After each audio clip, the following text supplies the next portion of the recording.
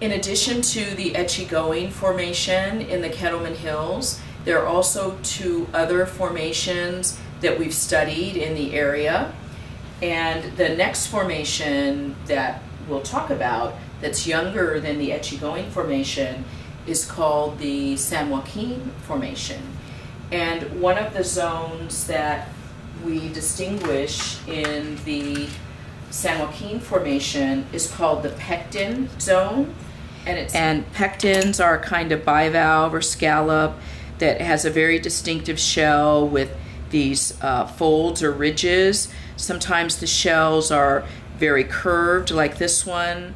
Other times they may be more flat, but it's a very recognizable shell, and they can be very, very common in this zone. And so we always know when we're in the Pecten Zone by the presence of this genus of clam called pectens.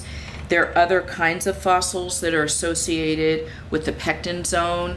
I find it one of the most fascinating zones in the Kettleman Hills.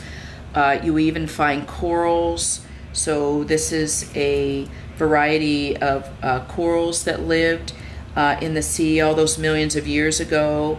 And so we find this particular variety of organism there as well.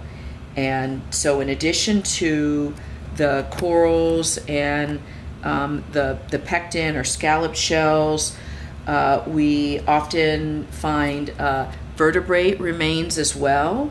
And so we're in the process of identifying these vertebrate bones, and it's very exciting when we find these as well.